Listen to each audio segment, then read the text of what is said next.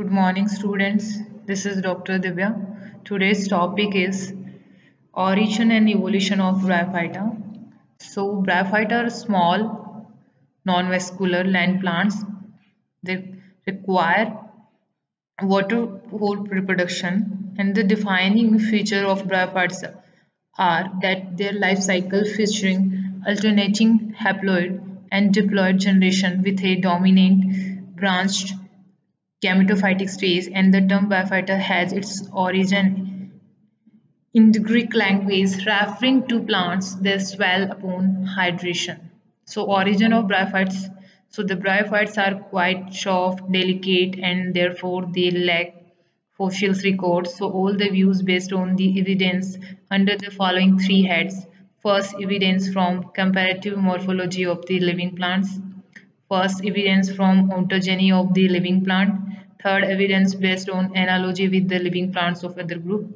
Bryologists are divided into two schools of thoughts on the origin of bryophytes.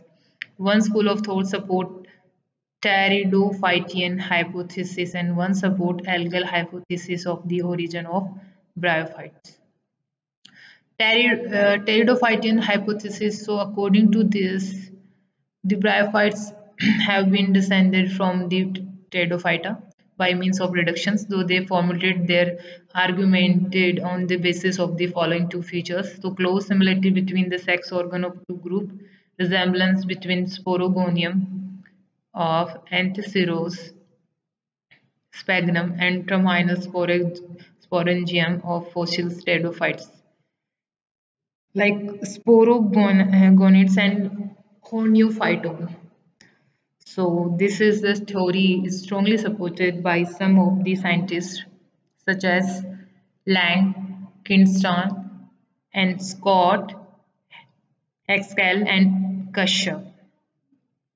So affinities, if we talk about affinities, so similarities of their pigment, they have a similarities and structures of cell wall, foods reserve, reproductive method, and life cycle. Scott introduced the idea 1911. So presence of chlorophyll and plastid in the sporogonium of moss and anthesceros, and presence of stomata on the sporogonium of anthesceros, and the apophysis region of capsule of mosses. So this figure shows like sporogonium of mosses. They have a peristome, tooth, epiphyllum, and the sporogonium. This is the longitudinal section of sporogonium of Anthesceros. In a Kashyap 1919, so Equisetails is divided in three order: Markinsetales, Jungerminales, and Anthocerotales.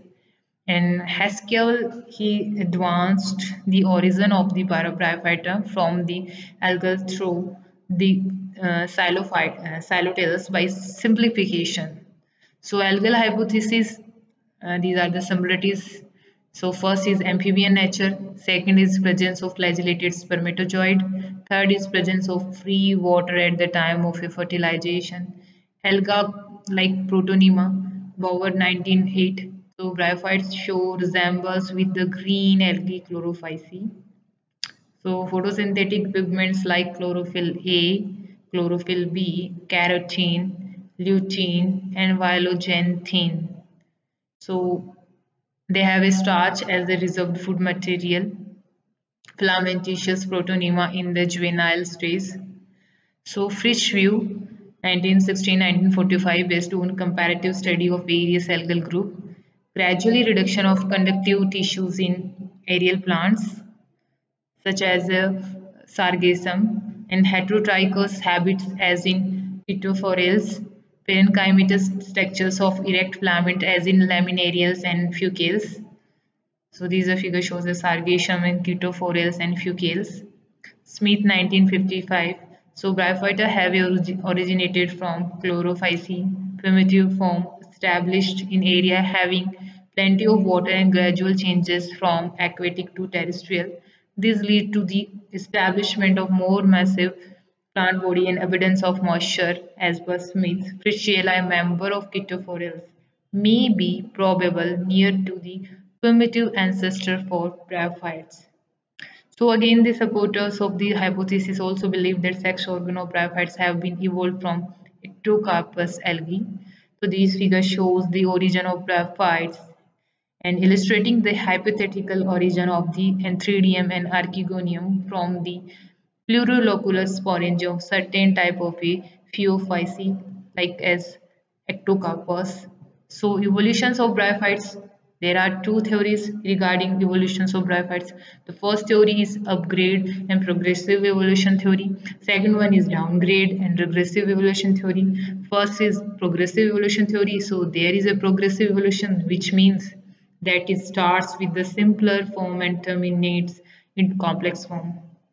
Caviers, Campbell, and Smith supported this. This theory revealed their first evolved bryophyta was Sphaerorhizia, a hypothetical type which combined the present-day genus Sphaerocarpus. Kareff's 1910 proposed progressive theory and showed a phylogenetic line of evolutions in bryophyta. So these are phylogeny. This figure shows the phylogeny of the bryophytes. So regressive and downgrade evolution theory. So the primitive bryophytes were most like in appearance, and this view has been supported by Wettstein, Kashyap, Perakos, and Zimmermann and Mehta. These are phylogeny. And a present day classification of bryophyta.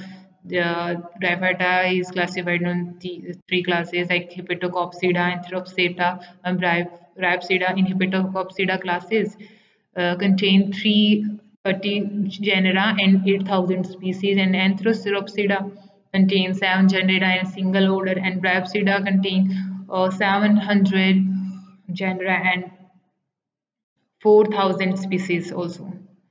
So based on the structure of gametophyte, they are classified further. Distributions of some common bryophytes in northeast India. In Arunachal Pradesh, there is the Cythodium caverinarum species is found, and Phylloxeros laevis species in Assam, Polytrichium piliferum and Bryum capilliferi species found. Phylontos fontana and Phylontos hestata is found in Manipur. Brachythecium and Buchkania like Targinonium hypophylla is found in Meghalaya. Bryum alpinium and Atricum undulatum is found in Mizoram. Dortera hisusita and Frulena redii found in Nagaland. Asteria caesiana and Bryllum pseudo-tricarium is found in Sikkim. Trimetrodon longifolus and Garcia flicosa is found in Tripura. Thank you.